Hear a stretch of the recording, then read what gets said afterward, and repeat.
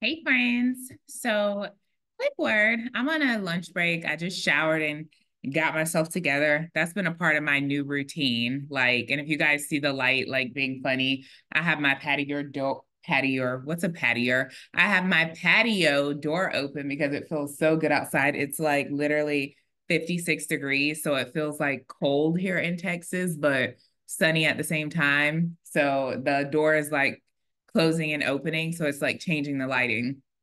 But I just wanted to jump on really quick because, again, just in my quiet time with God, just reflecting back over my life and like the things that I've been through and so forth. And one thing the Lord put on my heart to speak to you guys is that everybody's struggle allowance and everyone's favor allowance is different. Everyone's struggle allowance and everyone's favor allowance is different. Favor is not fair. We will never know all of the plans that God has for our lives and why he allows certain people to go through certain things and other people not to. But our struggle allowance and our favor allowance is different. And how this word came about is just like in my quiet shower time just now, I was talking to God and I was praying for people and praying for those around me and praying for things personally, in my personal life and all of these things, right? And I thought back to something my mom told me when I was 19 years old. I think I was 19 or 20. And I remember I had just graduated high school because you graduate when you're 18, right? So I had just graduated. I was 18. So I had graduated high school. And I lived in Florida at the time. I was born and raised in Miami, Florida. Graduated from a high school in Miami, like grew up there, born and raised my whole entire life. So a year after I graduated high school, I moved the whole family moved from Miami, Florida to Clearwater, Florida, which is like in the Tampa Bay area, because my mom was there. And I remember moving there and looking for a job. My very first job, I worked at Ross, right? Like fresh out of school. I started working like the month after I graduated high school. Actually, yeah, like the month after I graduated high school, I started working at Ross, the clothing store, right? I only worked there for a very short period of time. And I also worked at Winn-Dixie Supermarket. This was all when I was 18 years old. I worked both at Ross and I worked at Winn-Dixie, which was a supermarket back then. But after a year, hold on, guys. I gotta put this chair there so the door won't close. So after a year, we all, like the whole family, my sisters, my brother, like all of us moved to Clearwater, Florida to be with my mom or to be close to my mom. And I remember looking for a job in Clearwater and I was going to try to apply to like Walmart or, stores, right? And I remember what my mom told me. She said, "You're not going to do that." And I was like, "Why not, Mom? It's a job." She's like, "You're right. It's a job. Somebody has to do it, but you don't." And I was like, "Okay." She said, "Somebody has to do it." She's like, "It is a job." And she's like, "I'm not down talking people that work at Walmart or anywhere." She's like, "Someone has to do it, but you don't." That stuck with me my whole entire life. I am now 36 years old and I still remember my mom telling me someone has to do it, as in work at Walmart and these stores, but you don't. And after she said that, I started looking at jobs in like doctor's offices and like corporate jobs and things like that, even though I didn't qualify for any of it. Again, I was 19. So the only job experience I had was from Ross, and I only worked there for like a month. And then Winn-Dixie, and I only worked there for like a month. So I didn't have any job experience, right? Not like that. But when my mom said someone has to do the job, you don't, it changed my mindset. And it didn't make me feel like I was powerful or higher than anybody else, or I'm like, up there. it just made my mindset shift to, I don't have to do it. Even though I don't have experience, that I don't have to do these jobs. Like, this is not these are not my only options just because I don't have experience. And I didn't know back then, but my mom was speaking life into me from the word of God, because God tells us nothing is impossible through him, right? Nothing is impossible for him. Like, he favors us in so many different areas, and his whole word speaks upon impossible things that he can do, and how he favors the ones he loves, and all these great things that God can do. But I wasn't close to God back then, so I didn't realize at the time that my mom was literally speaking favor over my life. But that one thing stuck with me, and I stopped I stopped applying to stores and stuff, and I started applying to like corporate positions, doctor's office, whatever, corporate call centers, just different things, even though I didn't qualify for any of it. And I remember this mental health facility called me back, and I went in to interview with them, and I will never forget, the lady's name was Mary, go figure, who is actually, we're friends on Facebook today, and she's one of the best managers I've ever had. But Mary interviewed me, okay? Mary, in which that's a word in itself, because the Lord God chose Mary to carry Jesus. And she didn't have any experience. She was a virgin. She never carried a child a day in her life, okay? That's a whole different revelation. But Mary interviewed me. And I remember her asking me all of these questions, y'all. Interviewing was even new to me. I wasn't good at it, but I was smart, and I knew how to present, like how to tell someone who I am, like who I was, well, I'm still the same person, but how to tell a person about me without bragging on me, but literally telling them what's on my heart. I knew how to put that into words in front of anybody, right? So I was really honest with her. She had my resume, she saw my background, and she said, I'm going to hire you as an intake specialist.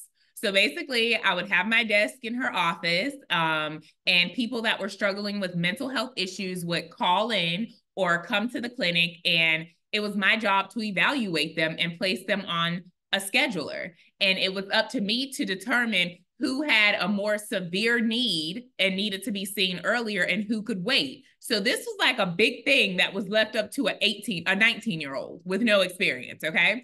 And this was like serious mental health issues. Like when they came to our clinic, I would sit with them and there was a glass in between us. So it was literally like a jailhouse, because you just didn't know what these people were capable of, and it was for protection. So I would go out when they came and scheduled an appointment with me. I would go out and sit in this room, and they were supposed to come in the room and tell me their issues. A glass was in between us, and it was up to me to determine how quickly they should be seen or put them on a wait list. And that wait list was long. So this was a big thing.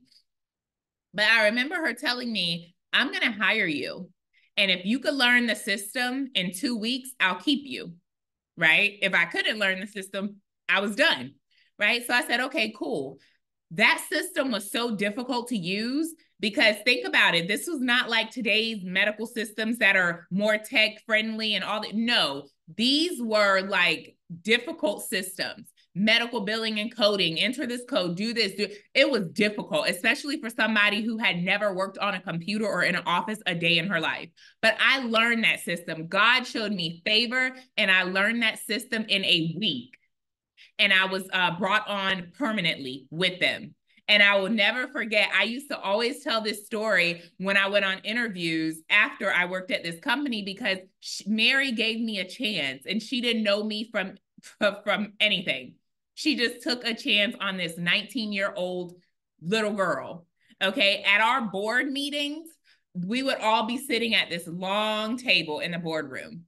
And I was the youngest person at the board meetings. And I remember one of the older men calling it out. He was like in his 70s, and he's like, you're the youngest person in here. And I think there was only 2 Black women that worked at the company that was on my team, so to speak.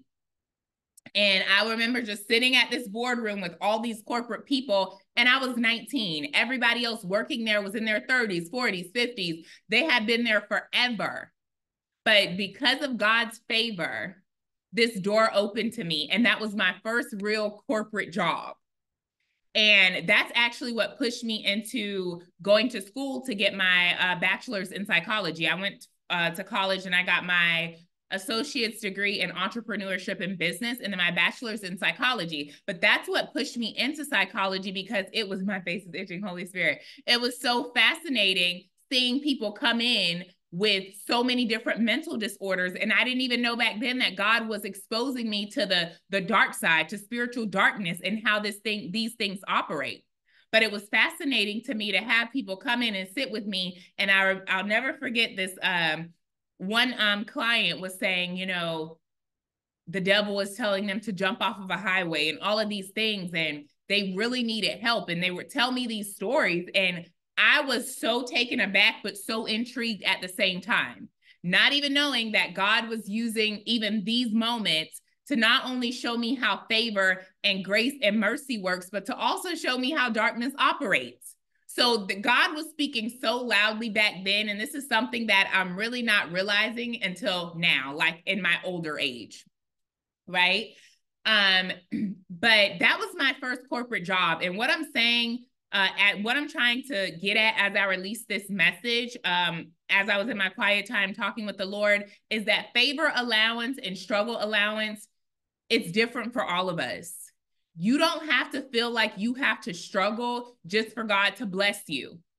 Okay. And many of us go through that. We see people struggling and they're sending in prayer requests, and it makes us feel bad for being where we are. You don't have to feel bad for God favoring you. And don't be afraid to testify to those things. If God has blessed you with a new job, a new car, a new husband, a new wife, don't be afraid to testify to those things just because the people around you are struggling. Everyone's struggle allowance and favor allowance is different. And God allows different people to go through different struggles because he's trying to do something different in them. Our stories aren't the same. Just don't allow those things to make you be prideful and boastful, but stay humble. But you don't have to feel bad because God has opened doors of favor to you. All of us have went through struggles in one way or another, but our struggles aren't the same. But people will try to make you feel bad for not struggling the same way they did, or because they have a more in-depth story, or they probably slept in the car or on a bench in the cold and you did it. So what? I still struggled. My struggle was just different. God didn't give me the struggle he gave you. There was something else he needed to teach you. There was a different way he needed to mold you than what he needed to do to me. So our struggles are different, but we've all struggled. Our favor is different, but we've all been favored one way or another. But don't feel bad because God is choosing to favor you at this time in your life, or because your struggles may not align with someone else's and they're seeing worse, so you can't celebrate what God is doing in your life because the people around you are struggling. The devil is a lie. People overcome by the word of our testimony. So as God blesses you, talk about it. As you're going through the struggle, talk about it, because those that are going through struggle and dark times right now, darkness doesn't last forever. It's just for a season. It's just for a time. But talk about it. Pave the way for the promises that God has spoken over your life. Don't just wait until the favor door opens and you want to talk about it. No, talk about being laid off. Talk about losing your house. Talk about losing your marriage. Talk about having no finances, because sooner or later, you're going to be talking about the abundance that God has blessed you with. Don't feel bad for where you are, regardless of where it is what I'm getting at. We were all raised differently. God opens different doors for all of us. We are not the same people. Our thumbprints are different for a reason. Our stories that God has written for us from beginning to end, they're different for a reason. Some people may have choices in one area and another person does not. Their option may be exactly what God is presenting them with, while another person has choices. So what? Our stories aren't the same, but embrace where you are. Embrace where you are. God knows what struggles you need to go through to mold you and to refine you and to get you to that place that he's designed for you. He knows. And all of our struggle allowances are different. What he gives us as struggles, it's different. The amount is different. What he gives us as favor, The amount is different, but don't be afraid to pave the way for your promises as you're going through the struggle. And also don't be afraid to talk about how God has blessed you, the new house, the new job, the new car, whatever. As long as you're not being boastful or prideful, you can talk about it. We overcome by others' testimonies, whether that testimony is hitting your face on the floor. When we hear those testimonies and people are going through this, that, and the third, it makes us not feel so alone. And we know that God is not just punishing us for something. We're all going through it. Even though his word tells us this already, he tells us in his word that your brothers and sisters are going through the same thing. They're enduring the same struggles you're going through. And I'm paraphrasing. But when we hear it from someone, when someone's talking about how they went through a divorce, how they're hurting, how they lost everything, it helps the next person. When someone talks about their favor and how God blessed them and how they used to be broke, but now they're here, it helps other people. You guys have had a chance to see my journey and you're still walking it with me. You've seen me at my lows, you've seen me at my highs. I've shared everything God has allowed me to share with you guys. You saw when I got laid off, but you also saw when God blessed me and opened a door and how I asked him for a break before that layoff. I was like, Lord, I'm tired of working here. I need a break. I got laid off, but I'm the one that prayed the prayer. I didn't expect the break to come with a layoff, but so what? God doesn't answer exactly how we want him to answer. And still in my layoff, there was a blessing in it, blessings. And I told you guys about that. As I was interviewing for the position that I have now, I work at a law firm. I'm not qualified for this. I've never worked in law. I feel like an attorney that never took the bar. God blessed me with a good salary. He blessed me with a good team. And I'll never forget, you guys walked with me that whole way through. When I got laid off, when I was going through the interview process, and when I got the job, you guys walked with me that whole way through. And I shared it with you guys through the process. And I'll never forget that when the Lord had me get on and let you guys know I got the job, right? I got the job and I gave my testimony. When I tell you, so many people sold into me based on that word. I was so confused because I recorded the word and I uploaded it when I got the job. I recorded the testimony, uploaded it, and I left it right there. So many people were sowing monetary seeds into me. I got confused and I was like, Lord, did I say I didn't get a job or something? I said, because they're sowing so much monetary blessings, so many monetary blessings into me. I was confused. I thought like maybe I said I didn't get the job or I misquoted something and I was confused. And God was like, no, they heard exactly what you said, but I'm telling them to sow on good grounds because they're going to be blessed too. He was like, I'm the one telling them to sow into you. Yes, they heard you say you got a job, but I'm telling them to sow into this word because they're next, because they have the same blessings. I was confused. I was like, I've never had so many people sow into me so much. And I took those seeds and God had me give it back to his kingdom the way he saw fit. So it wasn't even just for me. It was God had me sow into so many different areas and so many different people. But I was confused because during my ministry, I had never experienced monetary seeds to that extent. I'm like, did they not hear me? God was like, they heard you, but they are hearing, they're listening to what I'm saying to do. Accept the blessings. He was saying, accept it. So even that favor surprised me. And I was like, wait a minute. And God was like, I'm telling them to do this. Do not block blessings that I'm telling my kids to sow onto. And you guys never hear me say, if this word hits you, sow into it. I don't got to do that because God will tell you to sow into a word. And I tell y'all that all the time. Pay attention to people who give a word or prophecy, whatever. Some of them not prophesy, but pay attention to people that give you a word and they say, if this is for you, sow into this word. You don't got to tell me to sow into nothing, ma'am or sir, because I have a Father that will lead me on where to sow so that I'm sowing on fertile ground. I want to reap a harvest. I don't want to sow on ground that's not fertile. So pay attention to those people. But God had to check me. He was like, they heard you, but they're listening to me. I sent them to sow on this word. He was like, I sent them to do this. So don't feel bad for where you are, whether you are in a struggle season or an abundant season. Testify on both because both testimonies help people. He does not say in his word that people overcome by the word of good testimonies. It's testimonies in general, whether it is good or bad. People don't feel so alone. When it's bad and you're talking about what you're going through, people can relate. And they're like, okay, God, now I understand, like, many of your children are going through this. People can relate. When it's an abundant testimony, people can relate. They want to get there too. So both testimonies, whether struggle or abundant testimonies, they're good. And they can be used for the good of God's kingdom and used to give him glory. But don't feel bad for being where you are.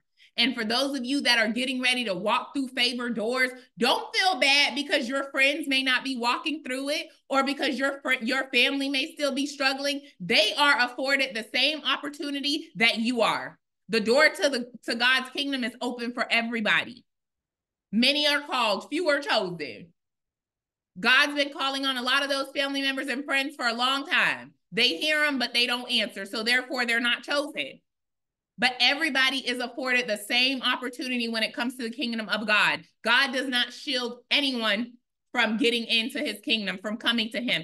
Everybody's afforded that same opportunity. So as you walk into this blessed doors, as you walk through these blessed doors, do not feel bad. Testify to the goodness of God.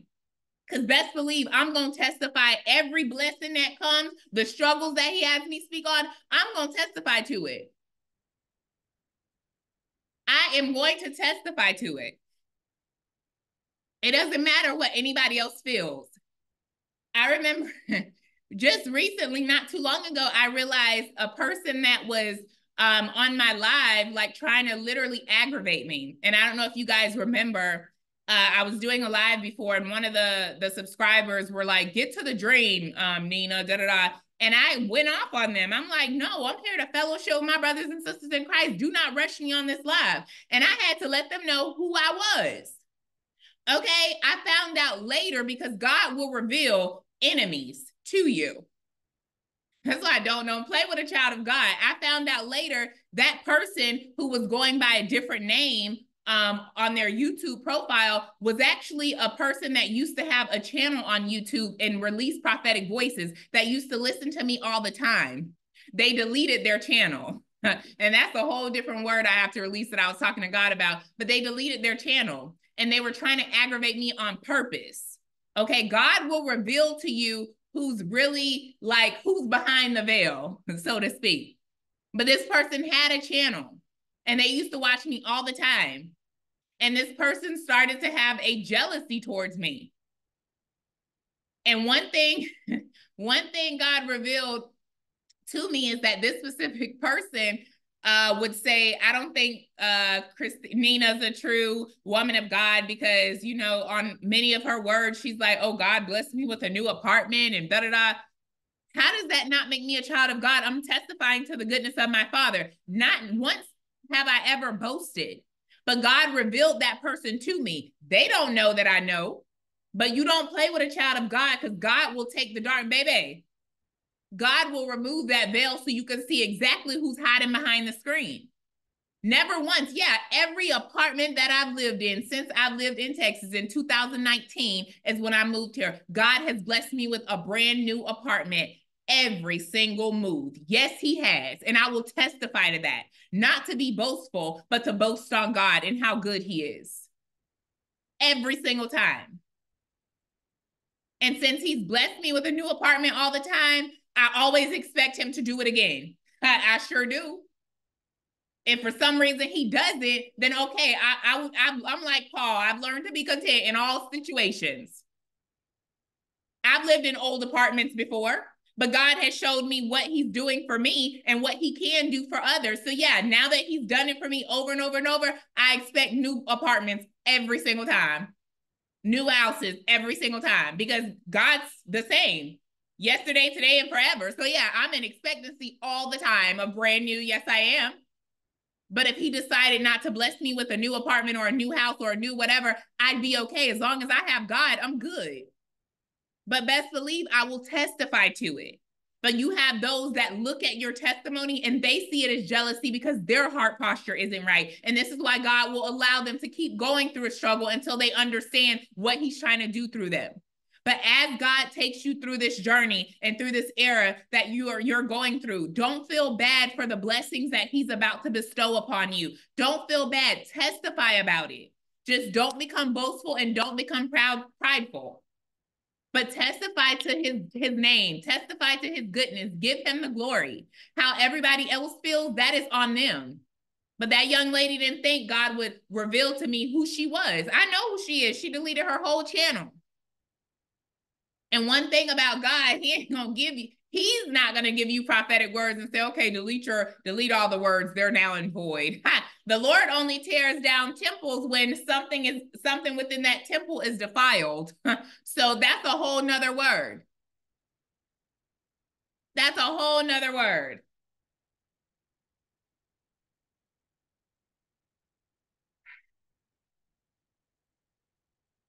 Even though my mom is the person that said someone has to do the job, you don't. Even though that came from my mom, the Lord was speaking to her so loudly even back then. Someone has to do the jobs, absolutely. But if God is not calling you to do that specific job, go in the direction that he's calling you to, and don't feel bad about it. Our struggle allowance and our favor allowance, they're different. I've been through struggles. I've hit my face quite a few times. I've been on my way to hell, absolutely. I'm not there anymore. And I don't feel bad for what God is pushing me into and the blessings and the doors that he's opening. I've talked to you guys about how I used to have $14,000 of debt. God supernaturally paid that off. My credit cards were 13,000 something in 2021. God gave me a dream, and in the dream, an angel said, you're about to be debt free. A few months later, about 3 months later, my debt was completely paid, supernaturally deposit into my account for over $14,000. And I will never forget that. And I'll always testify to that. But I had to struggle first. I never missed a beat with my tithe. Anytime when I got a bonus and I was like, oh, Lord, I could pay off like half of a credit card with this or 2 credit cards. He said, you want to pay off 2 credit cards? You want to pay off all your debt? I said, all my debt. He said, and sow that bonus into the church for first fruits and put a blessing to it. So I sowed that money and I said, I'm going to be debt free. And I sowed that whole bonus into a church and to Change Church at the time. With Pastor Darius Daniel. That's the church I was attending at that time. I am credit card debt free, and I will boast on my father every time because I was struggling back then. I had went through a divorce, didn't have no furniture in my brand new apartment. That apartment was small, it was new, but there was no furniture. I could hear everybody's door slammed outside the apartment because there was no furniture, that like it was hollow in the inside. So the sounds bounced from wall to wall. That's not my story anymore. So when I share, it's to testify to God's goodness. I don't miss a beat with tithing. I don't miss a beat when God tells me to sow here or sow there, to give an offering. Offering is different from tithing. I don't miss a beat. When God tells me release this word on your ministry, I'm obedient.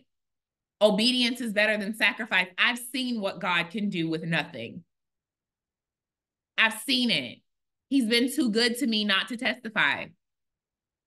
He's been too good to you not to testify, but testify in the struggle and in the abundance and watch God work. Somebody has to do the job. You don't. Don't feel bad when someone tells you, just take that job. You need something. When if God told you to wait and don't accept the job, and your next job is going to pay you 6 figures, and until that job knocks at the door, don't accept, then you better heed God's word. I don't care what company calls you and offers you a job, or what friend and family member is telling you to take it just because it's something right now. If God told you, I'm sending you a 6-figure salary, and that's the next job you go accept, you better wait on it. People can call you every name in a book. Okay, I heard what my father said. Now, if he tells you take the job, take it. I worked at Ross, Winn-Dixie. I worked at a grocery store right out of high school. But after that, God just opened. He opened doors every single time. but I've also made sure I've never, ever been a stingy person. I've always been quick to give. I like to see people smile. I don't like to see people struggle. So I've always been quick to give. That's just changed a lot because now God is like, you don't give unless I tell you to give. And I'm going to tell you who to give to, how much to give to, when to give it to. He changed because I used to just give, give, give. God was like, no, you're not even sowing on good ground, giving all this out. But he knew my heart. But when he taught me the right way to do it, nah, I'm not just giving out like, no, I'm going to sow into where God's leading me because it's good ground. So I don't want to make this too drawn out, guys. I got a couple minutes and I got to get back to work. But I wanted to release this word to you guys because I know it's going to set so many people free. If God told you don't accept that minimum wage job, then don't. But if he told you to accept it, then do it. But like my mama says, somebody got to do it. You don't. And that has stuck with me my whole life. My mom has never been the perfect mom. We don't get along all the time, but there's a lot of times she's spoken into my life and God has used her, and I'm grateful. She wasn't the perfect mom, but she mommed the best way she know how. She knew how to do. So that's the word, guys. I love you. Have a great day, and we'll talk soon.